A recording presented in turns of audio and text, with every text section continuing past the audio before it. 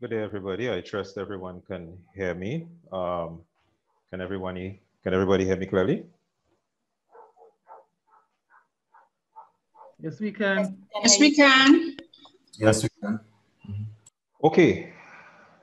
So as you would have heard, my name is Clendon Bissett, and I'm currently the lecturer for the front-end web development program as part of the associate degree in digital media. So let me just put my slide up. Just share my screen here. Okay, so just by checking, everyone can see my screen that I'm sharing. Yes, we can. All right, great. Okay, so the front-end web development program is really geared towards getting students started on a journey towards possibly becoming what we like to consider full-stack web programmers or web designers. Now, a quick disclaimer, the program name actually doesn't really do it justice because within the program itself, we go a lot further than just front-end web development. Okay, so when we consider the program name as front-end web development, we go a lot further than that. Now, in this program, students will be exposed to the skills which are needed to build interactive and responsive applications on the web. So the program's objective is to create an understanding of, and in some cases, because students already have a knowledge of it, to deepen the knowledge that they have of the key languages that support the web. And what we're talking about here is things like HTML, CSS, JavaScript. Okay, now I mentioned that the name of the program was not really giving, doing justice to the depth of what it actually covers. We don't only study the front end of websites, okay? This program will also explore the server side of web development. So we're looking at client server architecture, different server side scripting languages, technologies such as PHP, MySQL, etc., and so on. The goal is to develop database-driven dynamic websites. Okay. Now, additionally, students will be introduced to mobile app development, where we look at the app development environments and ecosystems, practices, tools, techniques, and learners will explore, students are going to explore the various standards and trends of the mobile app development industry, along with other industry tools or common industry tools for mobile development, mobile app development.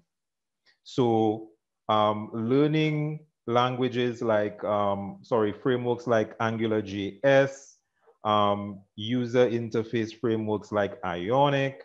The goal here would be that by the end of the program, students would have knowledge and skills needed to embark on, possibly embark on a career in the development of functional web apps and hybrid apps, if they so desire, and possibly native apps, okay? And I say possibly native apps because from the experience of running the course, a lot of what we do while we're running the course is focused around the development of web apps and also the development of hybrid apps, okay? Native apps for iOS and Android is also mentioned, but it kind of comes along as part of the package along the way, but we spend more of our time looking at hybrid apps and looking at hybrid apps and looking at web apps.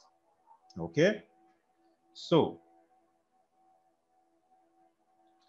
typically each program has its requirements, and this one is no different. This one has requirements as well. And because of the highly technical nature of the course, because it's highly technical and ICT oriented. A lot of the content of the courses making up the front end web development program are ICT oriented. A grade 1, 2, or 3 in IT or EDPM is a prized asset. Okay, it's a prized asset. It's very valuable. Okay, so when we begin to speak about particular terms and terminologies, people are not, caught out in the cold. Visual arts, POB, and literature at CSEC level or equivalent is also a requirement. Okay, now students can also gain entry through the presentation of a digital media portfolio if one exists, although I would defer discussion of that to the program head, as that would require possibly a different process. And, as they say, terms and conditions apply. So that particular aspect of things, I will defer to my program head, and she can possibly, in a one-on-one discussion, she can probably deal with that. Okay, so I believe in letting people know exactly what they're getting into from the onset. Now, in the front-end web development slant of the associate degree course of study, you can expect to take a selection of courses, and some of these courses will overlap across other programs within the department. So let me just give you a little summary of a few of the courses that I lecture within front-end web development. So in year one, what we typically call level 1, we have the preparatory and introductory courses. Okay, so we're looking at courses like Introduction to Digital Media and You and the Digital World.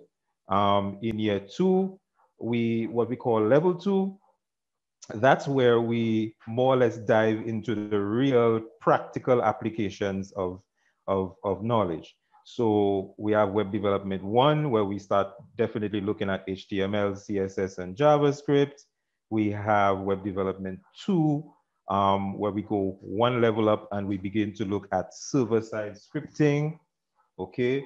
And then we have, of course, mobile app development, which I spoke a little bit of earlier. So you can see that in year 2 is where a lot of the meat of the course really sits.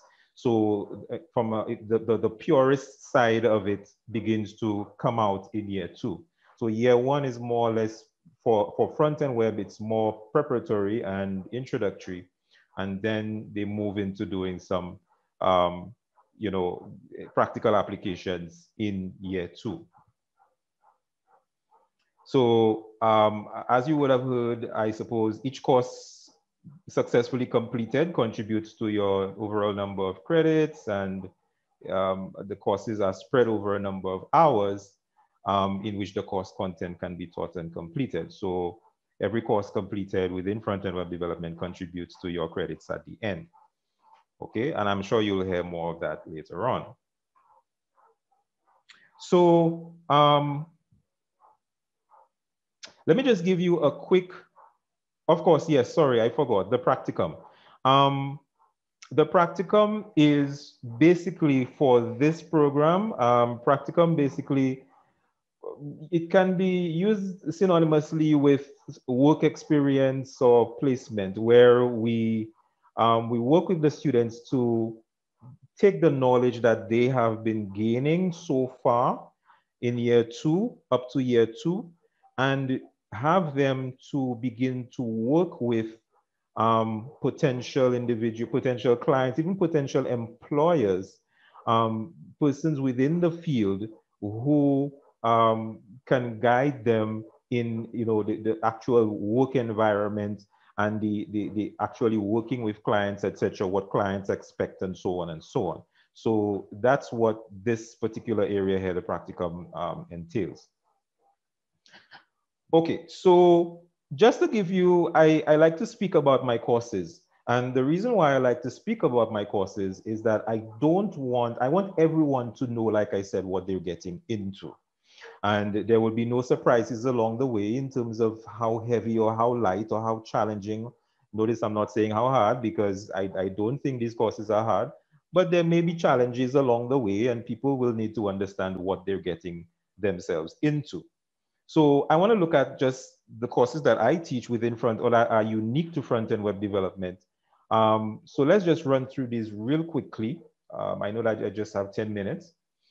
So in the introduction to digital media, we explore what digital media means in the modern world.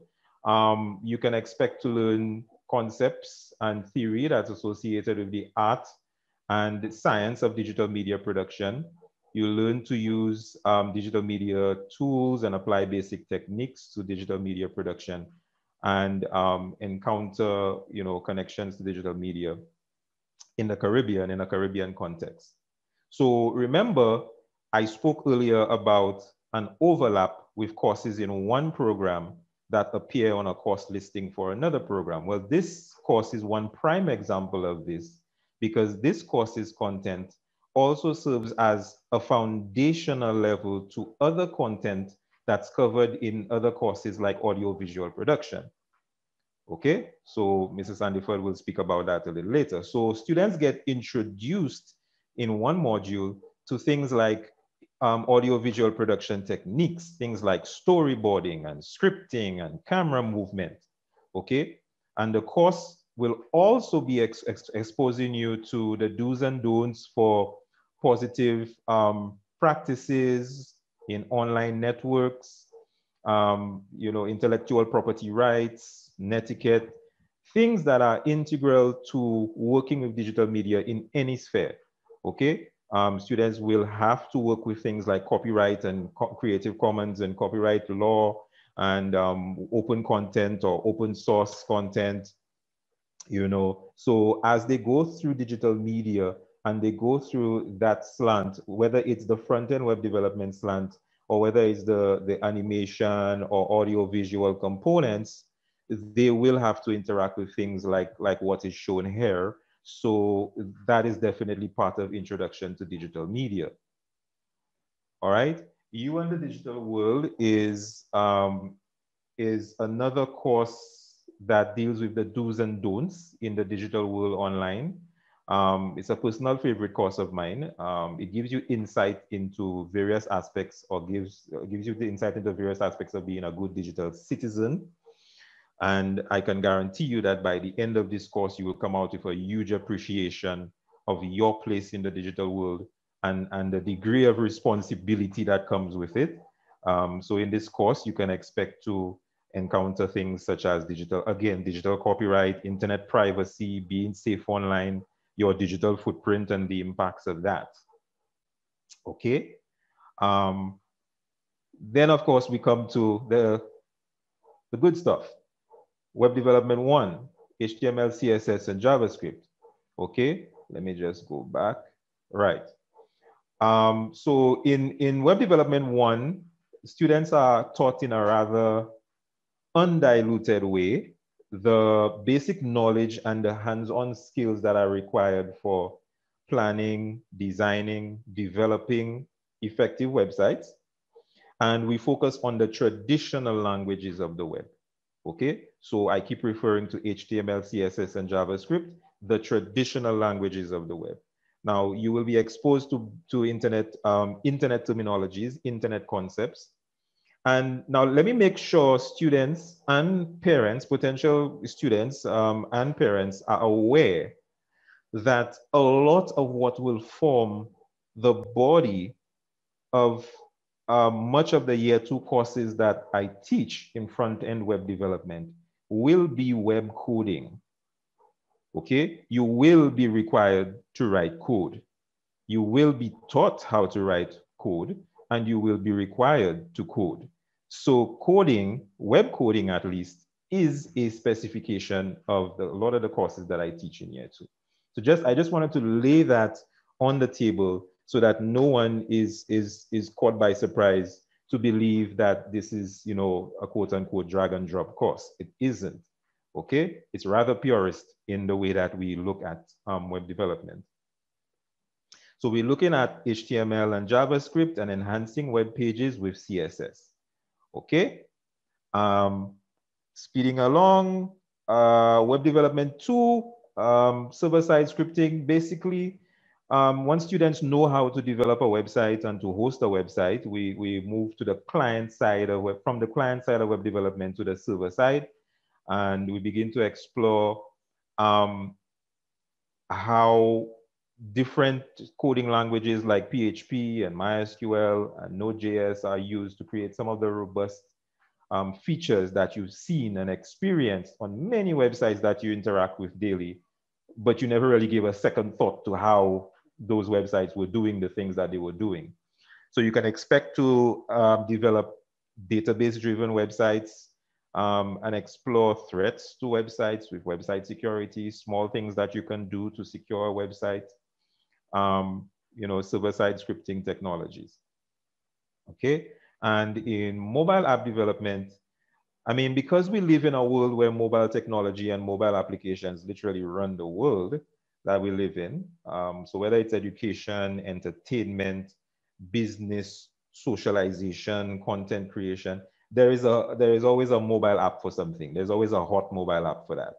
Okay, so we're going to journey through the process of mobile app creation. We're not just going to be just jumping headfirst into building apps. You have to have an understanding of things like the ecosystem of mobile apps, the environment that mobile apps reside in, categories of them, tools, mocking them up, planning it. We think of it as building a house. You need to have a plan. So mocking them up and, actually going and developing web apps and hybrid apps.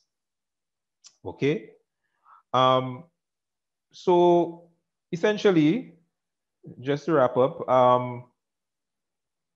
again, knowing what you're likely to get into with this program over the next 2 years, some general information. The courses in front-end web development are conducted 100% online. Okay, as to whether that will change, that's not something that I can basically say at this particular point, but for the foreseeable future, the courses that I do are conducted 100% online. So all our interactions will take place in a digital setting, okay, on your computer, preferably your laptop or desktop PC, through what we consider to be self-paced activities. So things placed online, assignments and modules and content placed online that the student will interact with and attempt particular exercises. What we consider to be synchronous and asynchronous instruction. So we can have live sessions, or you may have tutorials. Okay, so you may have online class sessions, regular online class sessions, and you will be required to work on your own with things like tutorials that your lecturer will provide, content, exercises, etc. Okay, so that's basically my wrap up of what it is that the front-end web development program is. Once you do the front-end web development program, you have a wide range of possible avenues or careers that you can jump into. I've listed a few of them here. Web development, web developer, web designer, web content manager, mobile app developer, user experience designer, web administrator. There's a whole range of possible careers that you can possibly get into. And the list is extensive. This is just a few. So once you come out of there, you will already have a kickstart, a push towards the direction of one of these possible careers. So I will await or anticipate any questions that you will have afterwards. This, in a very big nutshell, is what front-end web development the front-end web development program is. Okay, thank you. So Alfred Lewis Community College. Apply today and fast-track your career.